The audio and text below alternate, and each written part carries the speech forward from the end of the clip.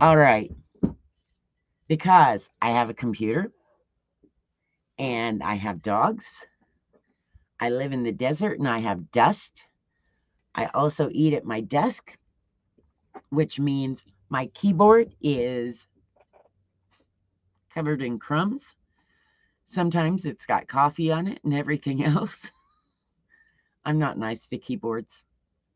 My mice, my little mouses, they get dog hair and dust in them and they quit working.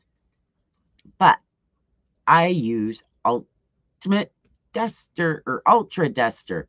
I don't know. Comes in a pack of 6. I know we got 6 of these, whatever you want to call them. But yeah, it's just canned air. You know how that works. And I clean out my computer, which I'm not going to do right now, but it needs it. Here's the thing. If you're not used to why you use canned air and not your air compressor, I could bring in a portable air compressor and blow stuff off. But sometimes they blow too hard and it can damage things. That's why you use canned air. And